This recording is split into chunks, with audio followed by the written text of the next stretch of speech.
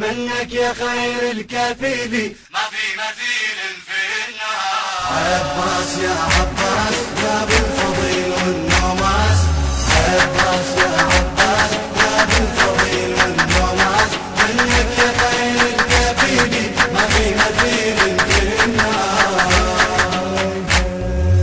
عباس يا عباس يا بالفضيل والنوماس، عباس يا عباس يا بالفضيل والنوماس، منك يا خير الكفيل ما في مثيل في النهار. ما في مثيلك بالوفا وفي عالمي الإيثار، مبحر بطوده وما كفى وقدم بلا مقدار. ما في مثيلك بالوفا وفي عالمي الإيثار، مبحر بطوده وما كفى قدم بلا مقدار. لي إحساس يبغى إحساس يا أبو الفضيل والنوماس، لي إحساس يبغى إحساس يا أبو الفضيل والنوماس، منك يا خير الكفيل ما في مثيل في. أشهد أن عليا ولي الله، أشهد أن عليا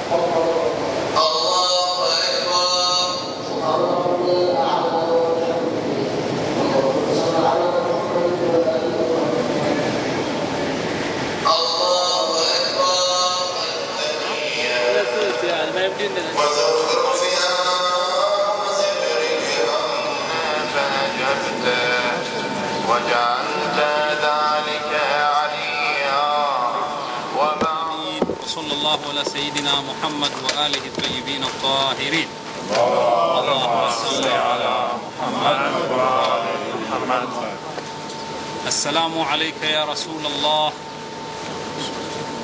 السلام عليك يا أمير المؤمنين، السلام عليك يا فاطمة الزهراء، السلام عليك يا حسن المجتبى، السلام على الحسين وعلى الأرواح التي حلت بفنائك. عليك مني سلام الله أبدا ما بقيت وبقي الليل والنهار، ولا جعله الله آخر العهد مني لزيارتكم. السلام على الحسين وعلى أولاد الحسين وعلى أنصار أبي الفضل العباس وأختك زينب وبنتك سكينة جميعا، ورحمة الله وبركاته. Brothers and sisters, we are here, Alhamdulillah Rabbil Alameen, by the grace of Allah subhanahu wa ta'ala. We are sitting in front of this noble lady, Zainab, salamullahi alayha. Subhanallah, it's Zainab who made us to come here.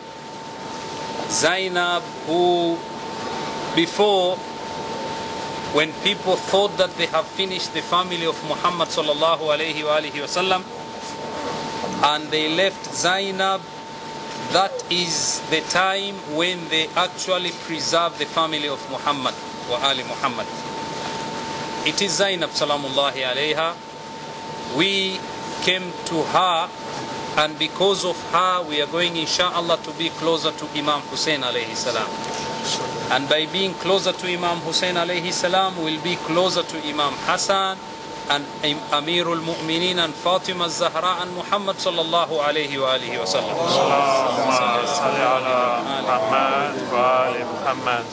It is Zainab who actually preserved the religion of Islam. This lady, she was the noble lady. She was the one actually who preserved Islam in its true sense. What Zainab saw during her life, the calamities, the problems, no any lady could bear that. Beginning from Karbala, seeing her brother, the family members of the Holy Prophet, one by one being killed, slaughtered, their heads were chopped, but she couldn't lose her touch. She couldn't lose her senses. She carried that flag of Muhammad wa Ali Muhammad in front of the men who actually some of those men decided to change from the camp of Imam Hussein to camp of Yazid.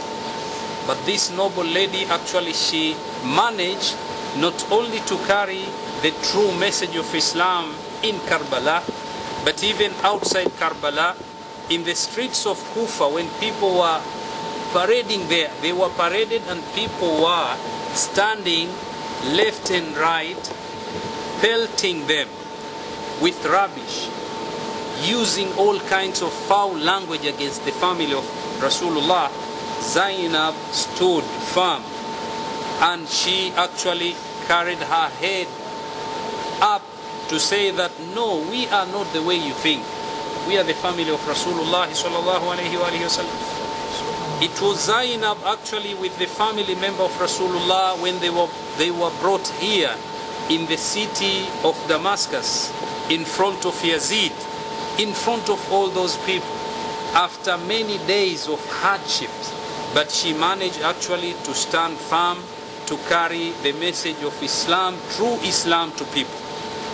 So for us to come here, actually this is a blessing. This is to say that we are with her, with Imam Hussein, with Imam Hassan, with Fatima Zahra, with Amirul Mu'minin alayhi salam, with Rasulullah sallallahu alayhi wa sallam.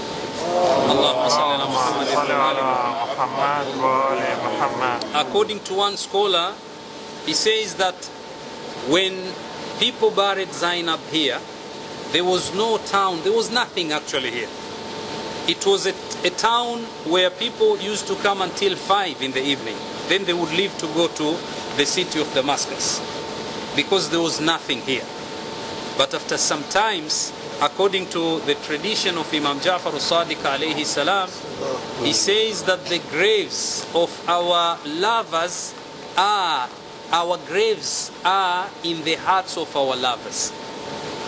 Our graves are in the hearts of our lovers. And this actually should show us. People decided to come here, and they decided to build this beautiful place, and today, alhamdulillah, you can see people from all parts of the world are here to pay their visit, to pay their tributes to Zainab salamullahi alayhi. By coming here, actually we are doing a lot, and that is to say to ourselves, yes, we know and we recognize the position of Zainab. And not only that, we follow the true teachings of Islam. And here, brothers and sisters, we are going, inshallah. It is the place, if you have your hajat, you want to ask Allah subhanahu wa ta'ala, this is the place where we go there and we forget ourselves. We remember those people who sent us here. Those who couldn't come because of one reason or the other, we go there believing that, yes, we are in the closest point to Rasulullah sallallahu alayhi wa sallam. Because Zainab actually left behind everything. She didn't worry for herself, not even for her children, but she was worrying for the sake of Islam. People like her, Allah subhanahu wa ta'ala will accept her dua, and our duas will be accepted if we go through her to ask Allah subhanahu wa ta'ala. And for that we ask Allah subhanahu wa ta'ala, inshallah, to accept our amal.